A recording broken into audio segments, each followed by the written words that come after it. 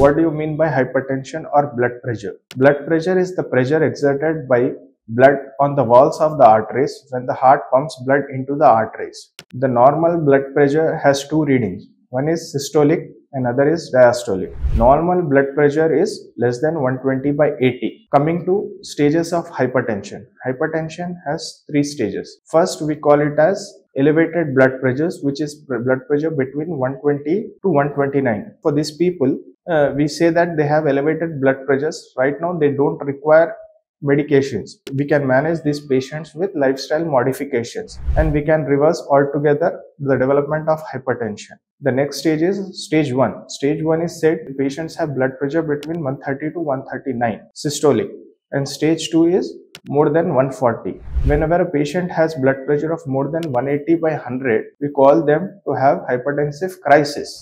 So these patients has to be managed inpatient by giving them medication. We have to immediately reduce the blood pressure, or else this high blood pressure can lead to various complications, and it should be managed in a timely manner.